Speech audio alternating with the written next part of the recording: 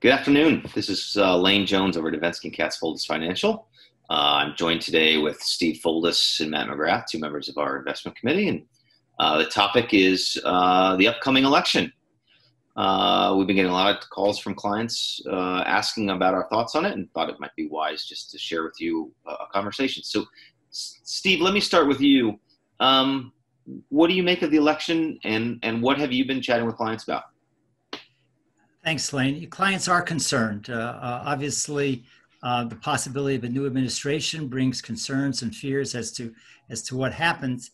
And what we've done is we've taken a look historically, going back over the last 90 years, actually, to take a look at what's happened while there was a Republican administration and while there was a Democratic administration.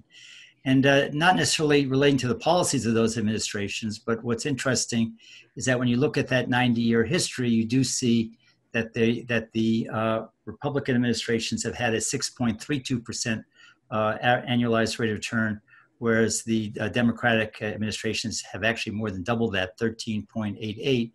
And when you look at what's transpired during that period of time, you can see that there are a number of events, some which had nothing to do with the politics of the administration, some which may be argued that it had, but you had events like the Great Depression, which began under Herbert Hoover in 1929 with the stock market crash, moving forward to 73, 74. Richard Nixon was Republican. We had the Arab oil embargo, and obviously not a political event, but certainly something that grew out of a war. And then the crisis in government caused by the Watergate scandal. And then we move on to the 80s with Ronald Reagan. We did have a single day decline of 22% in October of 87, 34% peak to trough. 1990, Saddam Hussein invaded Kuwait, and the markets sold off 20%. And then in the 2000s, we had two events. One was the 2000 and 2002 decline, including 9/11. The market was down almost 50% at that time. And then the financial crisis of 07, 08, and early 09, where the market was down almost 60%. So the fact is that the Democratic administrations have had better return. And what's also interesting, and Lane, if you go to the next slide, what's also interesting is that the year during an election and the year after election have been pretty strong years. I think it's important to note that over the last 90 years, the markets have averaged about 10% per year, the S&P 500. And the average return during the election year has been a little bit higher than that. And the average year after the election year has been right around that 10%. So typically an election year, the year afterward, have been reasonably strong years in the stock market. Yeah, Steve, there's some really interesting, discussion points in here, right? Which is that this slide is a great one, which is that everybody thinks you get some change of administration and, markets instantly adjust to, a radical change in policy. And the data just flat out doesn't bear it out. You get decent returns on average, it doesn't say every year, not only in the year prior to the election. That actually is sort of conventional wisdom, right? That people are not eager to mess things up prior to an election, but that then the year afterwards, the returns are actually pretty decent. I do want to come back to the slide in here, which is another good one, right? I don't think in our chats, we're not suggesting Democrats outperform Republicans, regardless of what the data says in investment markets. I do think that, maybe what this says is that, market performance, it lags to some degree administrations, or is not in perfect proximity time-wise. And then the other interesting thing, and you made this point a little bit, is a lot of these things are maybe non-political, like a 9/11, or you could argue even the dot-com bubble, which burst under Bush. Perhaps, it happened under Clinton's watch, in the late 90s, right? So I don't think our discussion with clients, and Steve, I think you would echo this, is that one favors the other. Maybe it is counter to conventional wisdom that Republicans, seen as the pro-business party, would tend to be better for markets. So if anything, it's just data that says, I don't know even if the polls we know that polls perhaps, after the last election are something that maybe we can't put quite as much faith in. But if it does hold that, perhaps you get a Biden victory, that, I don't know that it necessarily means it's terrible for markets. Would you agree that's sort of the talking point here? Absolutely. And I think it's a mixed bag. And I think that, to anticipate that you get better performance in one versus another is just not correct. So it is a mixed bag. And I think that this chart showing the history over the last 90 years reflects that mixed bag. Right. And, another point we didn't make is similar to when we talked about the Clinton years and the fall off in the Bush years. You could argue that some of the Democratic positive skew here is because they get some of the recovery gains, right? We know that the financial crisis happened in here, and then the Obama administration got a lot of the gains coming out of the deep depths of the financial crisis. So the data can be somewhat misleading in terms of this number is, I don't think, what we would suggest anybody to expect. But at a minimum, it might minimize some of the nervousness somebody might have about a change away from a sort of pro-business Republican administration. I think something else that's noteworthy, Lane, it's not just who wins the White House, it's also who controls Congress as well. And as you can see by this chart, where the question is asked, does the market like gridlock? The short answer is yes. The best result has been when you have a divided House and Senate. And it's interesting that we do have a Democratic House, and it's likely that that will stay. The Senate, on the other hand, is currently Republican. More Republican seats are up for election than Democratic seats. And right now it's a big question mark as to which way that will fall. But the bottom line is that the best results have been where there has been a divided House and Senate. Yeah, agreed. Lane and Steve, what I'm taking away from these slides, I think is a key takeaway is it's not so much a red and blue question of what to expect the market to do better, right? As we're looking forward this election, it's not an either or. We've seen good outcomes in Democratic administrations. We've seen good outcomes in Republican administrations. And there's not necessarily a strong correlation to either. And in your last point, Steve, about how it's much more than the White House. You've got Congress, you've got Senate, and House and Senate rather, and you've got to take into account a combination of all those forces and what's driving it. So, folks that are worried about specific policy, probably are reading a little bit too much into the tea leaves. Yeah, I agree with that. Matt, let me ask a similar question that we hear quite a bit about the election and get your take on it, which is that this election cycle seems to be fueled a little bit by a fear that we might have an election that is contested or might not be certified, or we clearly are in the middle of a pandemic. Who knows how the voting process will work? And the media is certainly feeding into a bit of that in terms of things that could potentially go wrong. How are you chatting with clients about the specifics of this election and what volatility it might bring? It's a great question. And what I've been talking to folks about is, don't be surprised with stock market volatility, before, during, or after the election. And it's just something that we have to live with, being long-term investors. There's clearly some different types of concerns here in 2020. You alluded to obviously the pandemic. People are wondering, can I go to the polls and vote? Is it going to be safe? If I do a mail-in ballot, is it going to get there in time? Is it going to be counted? So there's different fears, different concerns that are cropping up this year. We've got some good news in that we've been through some of this before. Many folks recall 2000. It was many weeks before the final election results were certified. Those of us here in Florida remember hanging chads and pregnant chads and all the nuances that went into counting every ballot.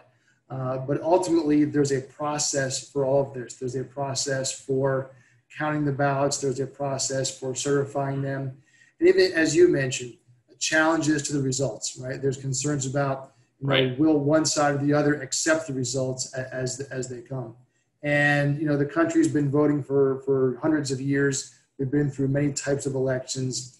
I think we're pretty confident that despite a lot of the media hoopla, we'll get through the election and we'll have some certified results on the back end of this, and we'll move forward as a country. Yeah, it has the potential. I think we would all acknowledge it has the potential to bring some volatility. In the end, I do think I would agree with you. It would tend to be contained to that period, and ultimately, markets will get back to thinking about things they like to think about: profits and economic growth, Right. etc. Exactly. I can tell you one of the things I have been talking with folks about is, with a potential change to a Democratic administration, the common thinking is either tax policy or regulation. I mean, those are the two things that seem to be different, in the stereotypical party sides. I know that the tax side of it is where a lot of clients get concerned, saying, "Oh my gosh, taxes are going to go up." I think it's a very real concern given the amount of debt we're clearly under, just as a result of even all of the pandemic stimulus and support. When you look at the side-by-side plans or the Biden plan relative to what we have sort of currently, and similarly, when you look at the market reaction to having seen the tax policy, I think the market is probably seeing the tax side of things as pretty benign at this stage. And the real reason for that, in my opinion, is that the economy is clearly very fragile, and the ability and political will for folks to, significantly raise taxes is probably just not there. You can't really, you would be shooting yourself in the foot to really raise taxes significantly in a very fragile economy. And that is what we're in. So I do think the markets are at all-time highs, or looking at them, depending on which market you're looking at. And I do think it's interesting that the market, we always say that the market is the best consensus estimate of all known information today.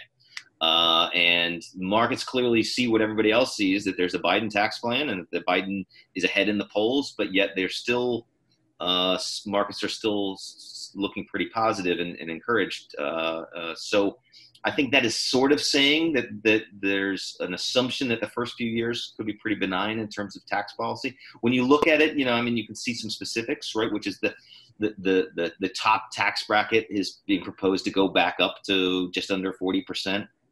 I think the most pressing thing that we would have to do as planners for folks is that for people making over $1 million a year, there are some significant changes in the way you're taxed on capital gains. You could go from being taxed at potentially 23.8 to almost up to 43. So there's some planning opportunities there. If you're a real high income earner, but obviously we've got to see what happens. I think on the estate tax side, there's some interesting things where, there's not a lot of talk about changing the amount you can exempt from estate tax, which right now is really high. It's, $11, $12 million a person. But there is a talk about maybe eliminating the step up in basis. And, it might change how you handle securities if somebody's really old and maybe you don't want to sell because you're expecting it at a step up in basis. I don't know that it actually creates any activity other than that. But there are some things in there that bear watching. But on the whole, there's not like a giant tax rate increase on the most of our clients, right? So I think that maybe the concern would be regulation. That industry, we had done a lot of deregulation under Trump. Maybe there would be a lot of re-regulation. But on the whole, I think the point would be that markets seem to be not generally as concerned about a Biden lead, because it's seen as a moderate, and the tax plan is not seen as potentially as very punitive. And maybe I would contrast that with Warren and Sanders when they were leading in the primary phase. I think the market was very concerned because that had the potential for significantly higher taxes, at least in order to pay for a lot of the programs that they were talking about. Okay. Steve, I know you had one other really good slide that we wanted to look at. Let's go look at it real quick, which is, just how market's done, right? And this really is a remarkable chart, Lane, because of the fact that you can see that markets over time tend to do really well, irrespective of a Republican president or a Democratic president. We go back to 1926, which predates the Great Depression, the market collapse of 1929, and a dollar invested back then has grown to over $9,200 in the S&P 500. That is a remarkable number, and really just underscores the need for long-term investors who have a long-term investment time horizon to be patient and let markets do what markets do, and that is trend upward. And that's the biggest lesson that we can learn through Republican and Democratic presidencies, that staying the course is normally the very best thing that an investor can do. Market timing is virtually impossible. And if you had any doubt about that, from the beginning of the year, actually from February 19th through the 23rd of March, the S&P was down 34%, the Dow 37%. And here we are essentially 5 months later hitting all-time new highs, that all those losses have been made up, and staying the course is absolutely the best ingredient to long-term investing success. Agreed. Gentlemen, any final thoughts before we let them go? I'll toss one more thing out there before we wrap up, which is, one of the things I'm telling folks nowadays is beware the obvious, right? And as obvious as something might seem, it might seem obvious that this election is a major turning point, or it might seem obvious that we're going to have volatility, or it might seem obvious that you want to step aside until you know what the future holds. Beware making big, dramatic changes based upon the obvious. If we go back, just as Steve points out, 5 or 6 months ago to March, April this year, it certainly seemed obvious the market had nowhere to go but down. We were approaching lockdown. Markets were falling. There was no reason to think something different would happen. Look at the last 5 or 6 months. We got what could be years worth of returns in 5 or 6 months. Same thing, similar thing happened back in 2016 during that election. People got very nervous election night. Overnight futures were crashing as results were coming in.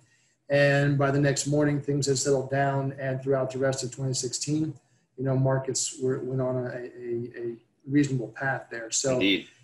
Definitely want to avoid making big dramatic changes based upon what you think is obvious, because number one, it's not so obvious. And number two, the consequences may not be what you think they would.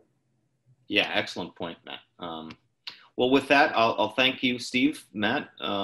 Thanks for joining us, and thanks everybody for tuning in. Take care. Thank you. Nice day.